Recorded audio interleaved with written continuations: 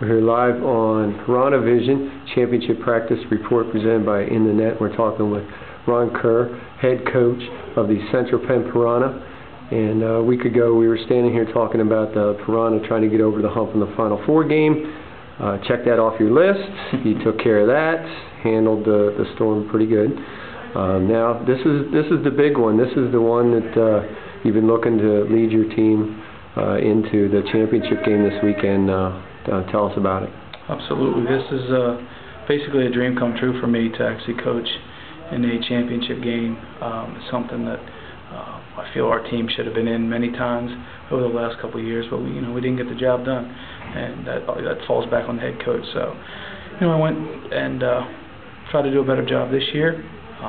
Had the guys motivated. They played really well this entire season. I'm just hoping we can go and give them a good show this weekend and have no letdowns.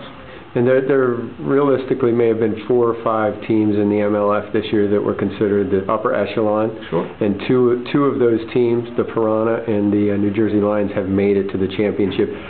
Do you think that makes this game even a little more exciting or special that 2 very good teams are playing? Sure, and it's always good to play a friend, because the head coach and owner of the Lions and I talk probably weekly. Great guy, great coach. It's an honor to play against him. He's just a good guy. I know his team will be ready. I know that they are battle tested. They went through the ringer this year as far as some of the games they were in. Come out on top more than not. I think they're like 12-3. That's a heck of a record in this league.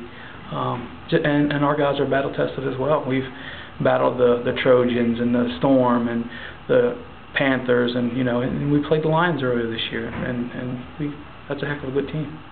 Yeah, so Saturday night it'll be in Allentown. I know you've asked Piranha fans to occupy Allentown, and this the game location is pretty close to being centered between where the Lions are from and where the Piranha are from. So this is almost like the ideal spot to have a game of this magnitude. It sure is. It's a really nice stadium. We played there once earlier in the year, and we played the Storm.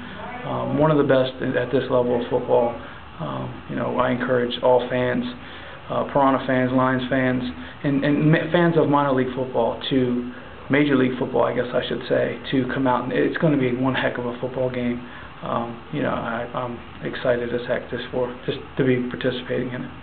Well, it's nice to have a lot of excitement in a football game. For hopefully for your sake, the Piranha come out on the winning end of it, and there's a lot of exciting plays in the Piranha's favor. I expect nothing less than an exciting football game, and hey, you always go into it looking to win. I mean, that's why we play the game. So, and no doubt that Coach Paul and his Lions are going to be well prepared, and they expect to win it as well. So it's going to be a battle. Well, Ron, it sounds like a broken record when I say this, but congratulations once again. It's just one accomplishment after another this year.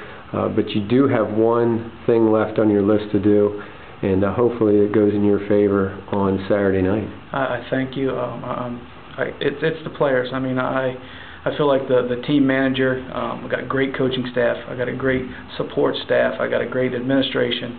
I'm just the head guy, I guess, to take the smiles and do the handshakes and when things are going well, and they have been going well all year, and I'm proud as heck.